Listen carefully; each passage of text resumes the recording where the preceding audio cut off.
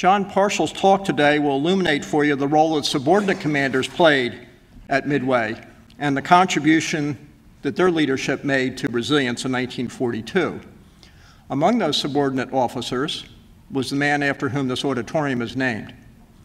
So please join in welcoming Jon Parshall back to the stage of Spruance Auditorium. Thank you.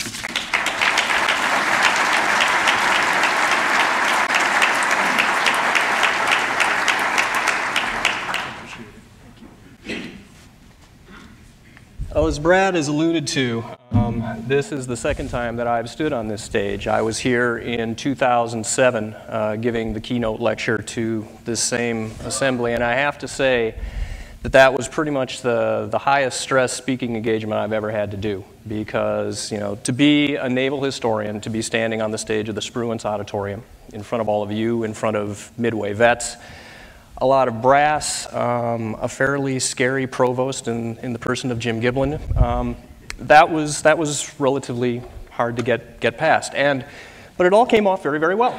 And everyone went home happy. I got my little plaque from the president of the War College and went home, put it up on the wall. Keynote speaker, U.S. Naval War College, boxes checked, you know, next. And then about 6 months ago, the phone rings, and it's my friend, Professor Doug Smith. And he says, "John, you did such a great job last time. Could you just come back out to the War College again, and could you do it all over? But this time, we'd like something brand new, please."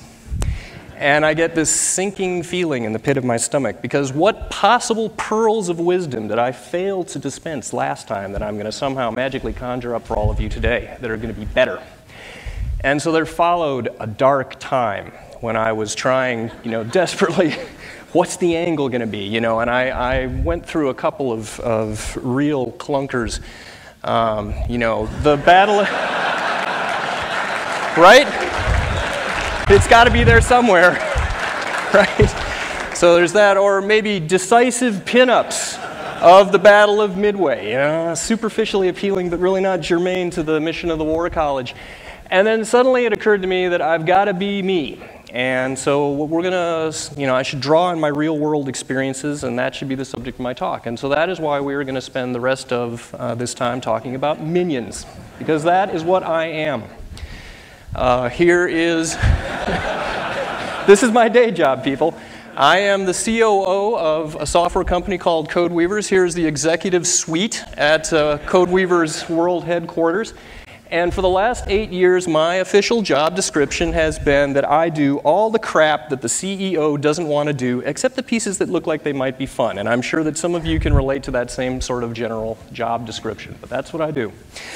As it turns out, there are a number of pretty interesting examples during the Battle of Midway where subordinates, minions, affected the course of this battle in very crucial ways. And that's what I want to spend the next little bit talking about.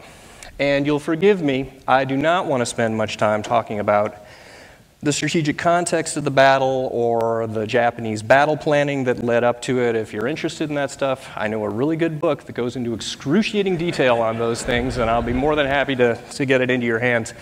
I want to talk specifically about the events of 4 June. And so to get us up to speed on how things went down, 4 June, 04:30 in the morning, Kido Butai, the Japanese carrier striking force composed of 4 aircraft carriers, rolls into the neighborhood of Midway.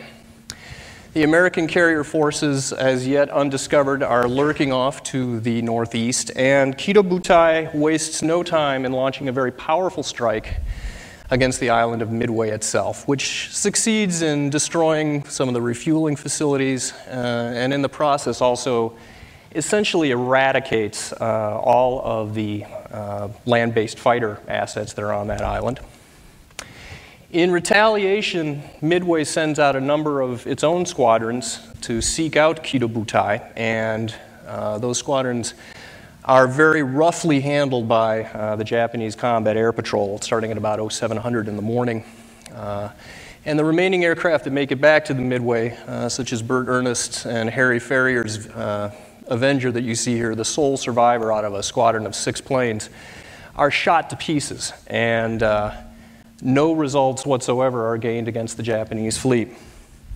At the same time, the American carriers have now launched their aircraft against the Japanese, and the first squadrons to come into contact with the Japanese carriers, of course, famously, are the torpedo aircraft from first the Hornet, VT-8, followed by the Enterprise VT-6.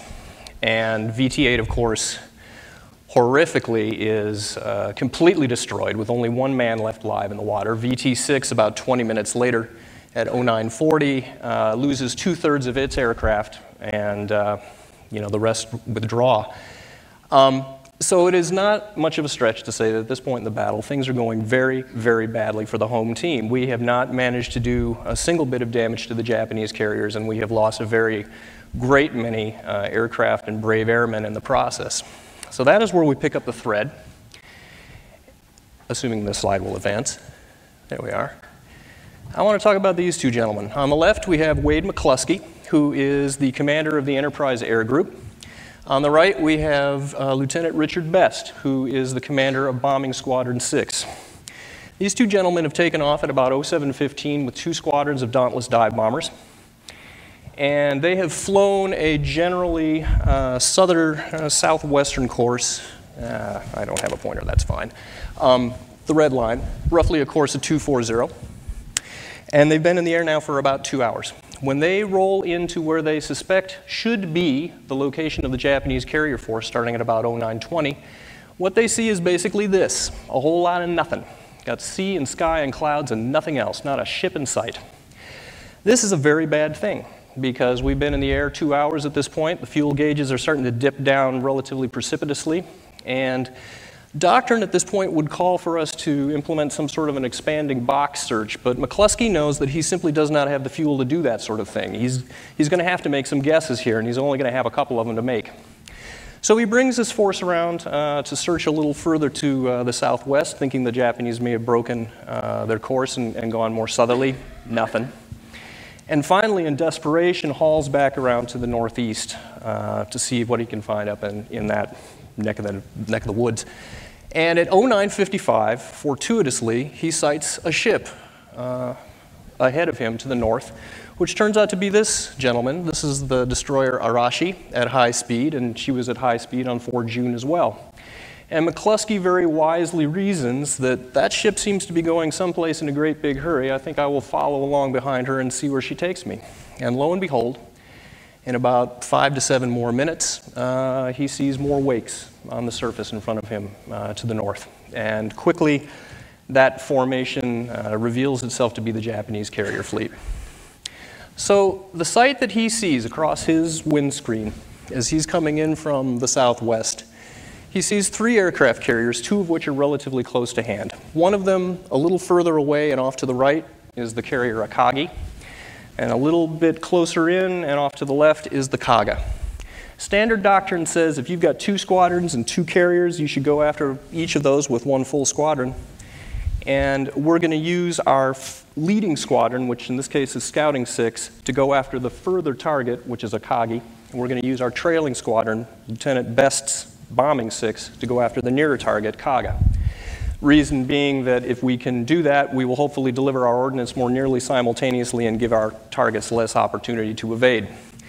Unfortunately, McCluskey, having made a number of very good decisions up to this point, is not a dive bomber guy. He is a fighter guy, and he's just recently transferred into dive bombers when he took over the role as Enterprise's Air Group Commander.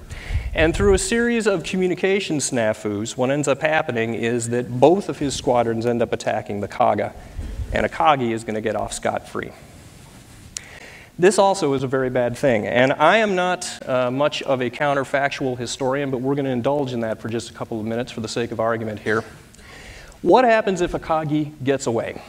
Well, over on Akagi right now, we have this individual, Murata Shigeharu, who is universally acknowledged as the leading torpedo plane expert in the entire Japanese Navy. Murata was the attack leader at Pearl Harbor, and his torpedo plane units were the ones that devastated Battleship Row and sank 3 of our battleships within about 10 minutes or so. His squadron is composed completely of Pearl Harbor veterans, and it is not much of a stretch to say that this is the finest torpedo plane squadron on the planet. Heaven help the Yorktown if these guys get into the act and join with Hear You's counterstrike that's going to start rolling in at about 11 o'clock this morning. Because if these gentlemen go out along with Hear You's dive bombers and they catch the Yorktown, the odds are that Yorktown is going to be sunk right then and there. That's going to be it. At that point, we've got a crapshoot. We've got 2 American carriers, 2 Japanese carriers, and it's literally up in the air. I don't know how it comes down, but it's not beyond the realm of possibility to say that the Japanese might even go ahead and win this thing. They might sink all 3 of our carriers and lose only 2 of their own. If that happens, I can tell you with great certainty that the U.S. Naval War College analysis of this particular battle is going to be asking some very pointed questions.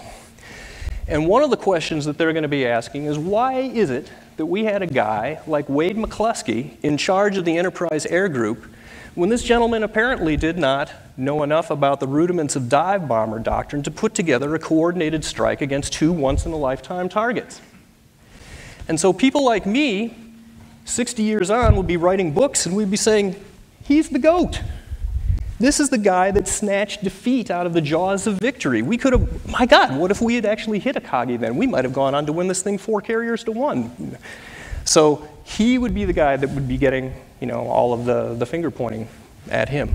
But that is not what happened, and here's why. Dick Best very quickly assesses what's going on with this attack, that Kaga is getting a double helping of love here, and Akagi is receiving none whatsoever, and I need to take care of that. He's had his own attack run just foiled by McCluskey's group going in front of him, and he pulls out of his attack run and very quickly gathers up the 2 remaining dive bombers that have not yet dived on this target, and he puts one of them on either wing, and he charges over and he attacks Akagi. And again, doctrine would say that we would like a complete squadron to go after the flagship of Kido Butai if we could possibly manage that, but I haven't got that. I got 3 planes, and that's what I'm going to attack with. Fortunately for us, Dick Best not only is a very perceptive customer, he's also a heck of a good dive bomber pilot. And his rear seater said about him, well, nobody held their dives further or steeper than Dick Best. So he was very well known for his accuracy, and sure enough, there are 3 dropped bombs in this particular attack. 2 of them are near misses, 1 of them a hit, and the one that hits pretty much right where you see those zeros parked right there. And the forensic evidence that we have about this attack very strongly suggests that it was the center plane that dropped that bomb, and that would be Dick Best.